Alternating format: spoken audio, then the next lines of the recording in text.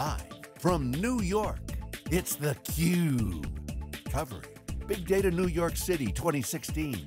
Brought to you by headline sponsors, Cisco, IBM, NVIDIA, and our ecosystem sponsors. Now, here are your hosts, Dave Vellante and Jeff Frick. We're back. This is theCUBE. This is Big Data NYC. We are the worldwide leader in live tech coverage. Itamar Ankorion is here. He's the CMO of Attunity. Welcome to theCUBE. Good to see you. Thank you very much. Good afternoon. It's great to be here. So Attunity has been part of what we call Big Data Week since the beginning. We've been doing this, 7 years now. 7 years. And I think Attunity's been there most of the years. We've been tracking you guys. So give us the update. What's new with you guys? Well, this has been a very exciting time for us. As you mentioned, the past few years growing and innovating with the big data market as it's been evolving. And we're trying to stay ahead and with the customers, with the adoption, as new technologies come to market, as new type of implementations and use cases, customers trying to adopt new platforms.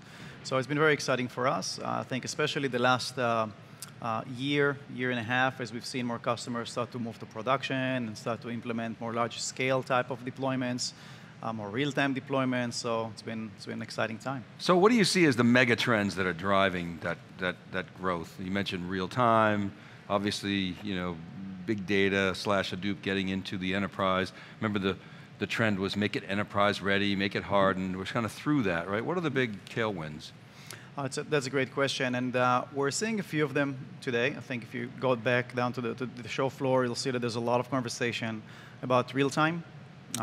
New technologies like Spark streaming, Kafka, in-memory processing, so a lot of options in which to use real-time to innovate and create new types of analytic processing.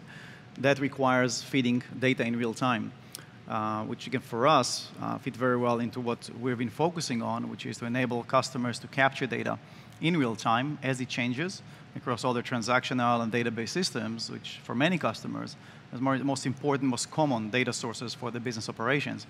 So being able to turn those databases into live feeds that stream directly into your analytic process is something we've been focused on.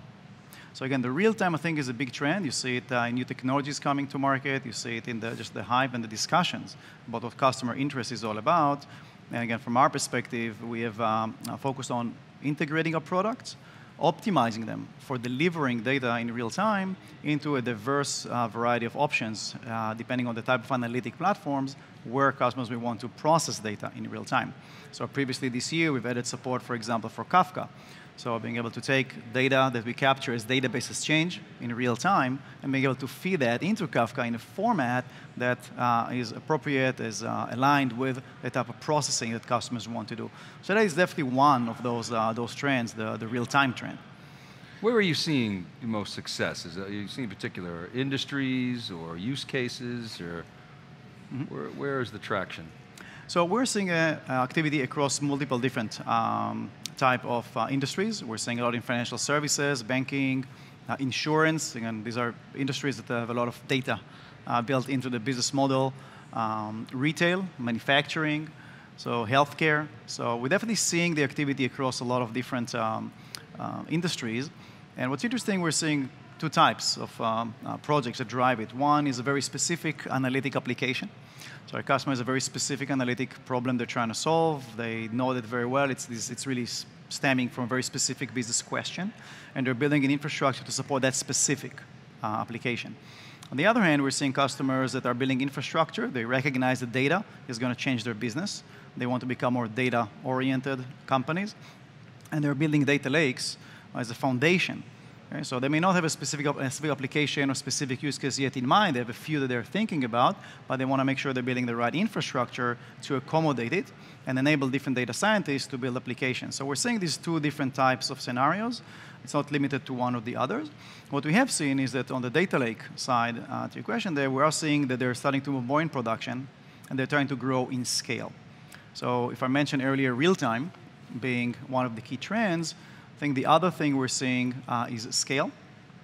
So when we talk about real-time, technologies like CDC, change data capture, which is part of our core technology to capture changes and make them available in a very efficient real-time manner, when we look at scale, what we're seeing is that customers are starting to scale as they move to production from having a smaller initial set of data feeds that they're ingesting into the lake to having a much larger number of data feeds they're ingesting. So now we're talking about many dozens going to hundreds with plans to go to thousands of data feeds from databases all over the world going into the data lake, where they're merging that data with sometimes IoT or other data, social data that together can create new types of analytics.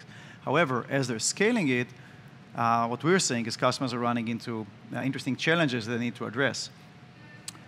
One being the cost of development. So if every feed requires a development effort, and there's a lot of them, that becomes challenging. The formula for time to market, for cost, becomes challenging.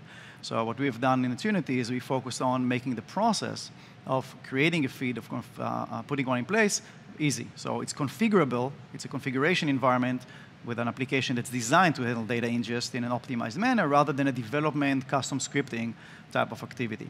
So that takes away the issue of the development being a bottleneck for scale.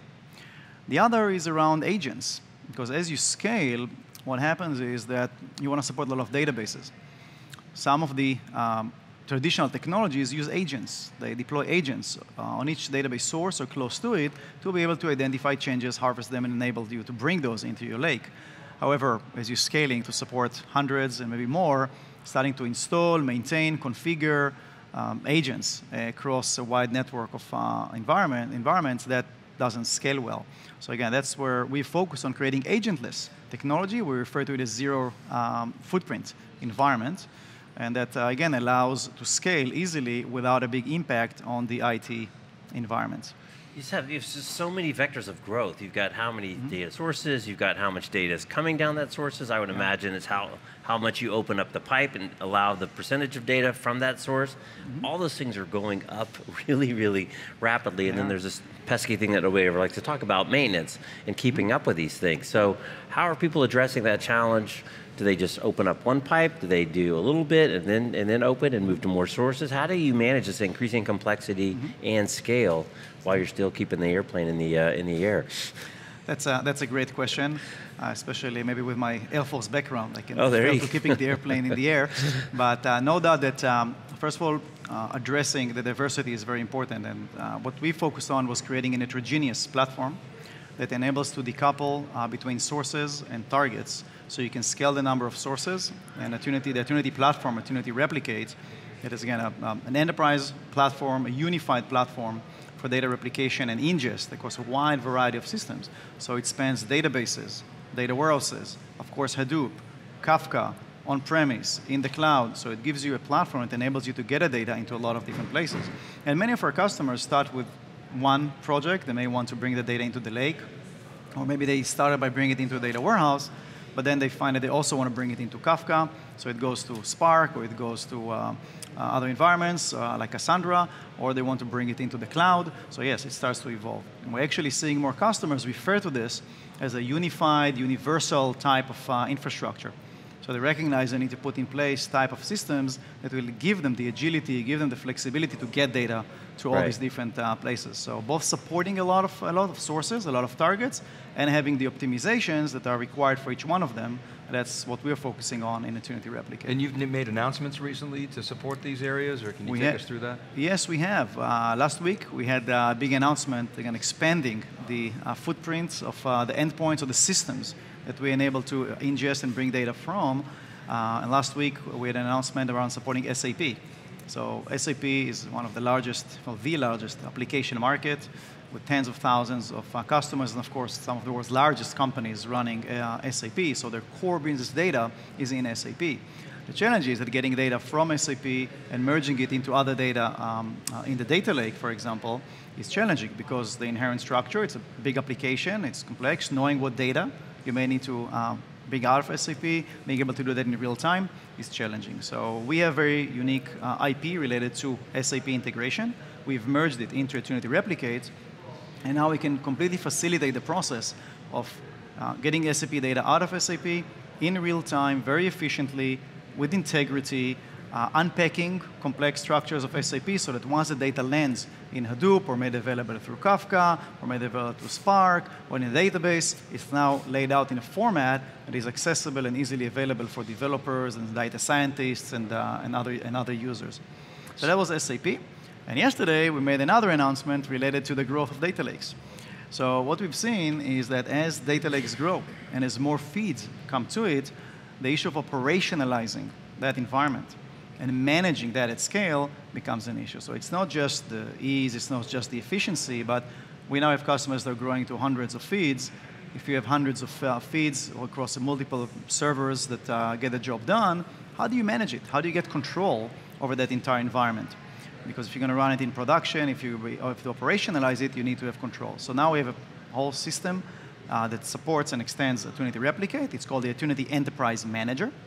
And that system basically collects information. It can find all the replicate servers, automatically get all the information from them, provide you an easy way to monitor, group, sort, drill down into a wide variety of hundreds of tasks across servers and be able to control them as well as get notifications. So we think with that innovation, we're now enabling customers to operationalize and manage the data ingest at scale as they're growing in their data lakes in production. So part of the problem we've heard with the data lakes, and everybody, you know, they joke about data swamps, et cetera, but you got this no schema, you put everything in the data lake, and then it's like, okay, now what? You've just sort of kicked the can down the road in terms of actually applying some kind of structure to the data lake.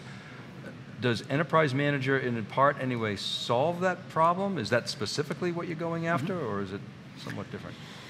That's a good question, thanks Dave. So Enterprise Manager, as we've defined it today, is really focused on the management and the operations, not on metadata management, where basically the way we say it, we want to integrate with metadata environments, you know, whether it's the Cloudera or whether it's the Apache and Hortonworks metadata environments that will help companies understand the lineage and all the information around the cataloging or the information that they have within the lake. So these are all foundations of building a data lake, from data ingest, which is really what we're focused on, to cataloging and understanding it, to doing the actual data preparation, data analytics, and we try to feed all of that in a way that accommodates all this stack within the So you want to keep the data lake looking like Lake Tahoe, not like the swamp that it can be with all kind of various inputs and things. But really the opportunity, as you say, more kind of non-traditional data sources to feed what have been kind of a big data process, like the SAP example, really again kind of a next order of impact in terms of taking advantage of the big data technologies. Absolutely, absolutely, because the challenge is how quickly you can get the data and make it available for analytics. How can you make it available in different formats? Because there's so many different types of analytics customers want to use. And the one other thing I'll mention, because you were talking about different trends, is where people are doing the analytics. And one of the interesting other trends that we've been seeing is beyond the real time, and we talked about the scale, is cloud. So where is it that they're deploying? So we're definitely seeing more demand. We're seeing a trend toward deploying Hadoop and other technologies in the cloud. So, and when you think about it, the cloud is kind of a very typical environment you'd expect to run analytics in. It aligns well with analytics because of its natural elastic capabilities. Right. So we see a lot of customers that start in the cloud as a way to run development, QA, so they're developing, they're experimenting in the cloud because that's easy, but the production Hadoop may still be on-prem, and then we see more and more that also look to move their data lake or their Hadoop environment to the cloud, running either just deploying their Hadoop cluster in the cloud, whether it's on Amazon or Azure, for example, or using services, so Hadoop as a service like EMR, HDI in Azure and the likes, Azure Data Lake. So that's what we're seeing, and with Attunity we put optimizations that facilitate the movement of data also to those environments in the cloud. So whether you want to do your analytics on-prem, whether you want to do it in the cloud, again, Attunity Replicate provides you a foundation with all the different optimizations, and just depending on the configuration you make, you can get the data to where you want it to run. Yeah, the cloud has definitely taken hold. We knew it was coming, right? Everybody sort of saw it coming, but now it's like, oh, wow, it's here. So you got to react to that. I'll give you the last word. We're out of time, but what do you want to leave our audience with in terms of Big Data Week, Strata, Hadoop, future of Attunity? I think this is really exciting times. I think that we're seeing tremendous growth in opportunities to analyze data, to bring new types of data. We're especially excited about customers to bring together their core transactional business data with IoT data or other types of data. So what I want to leave customers with is that we're going to continue to innovate around enabling analytics and around enabling efficiencies for managing and integrating big data for analytics. We keep focused on enabling data ingest and doing that in a much easier way, broader portfolio of sources, targets in environments like the cloud. We work very closely with Amazon, with Microsoft, with Google. We're going to keep expanding that. We're going to continue to focus on helping companies optimize their, call it data warehouse or broader data warehouse environments between their data warehouse of choice over the years and their Hadoop environment. We have software that helps to analyze all of that so they can understand where to run what. So again, we're going to continue to help companies get data and manage it better so they get more value out of it. Great. Itamar, thanks for coming to theCUBE. It's good to see you. It's my pleasure. Thank you for the time. You're welcome. All right, keep it right there, everybody. We'll be back with our next guest. This is theCUBE. We're live from Big Data NYC. Right back.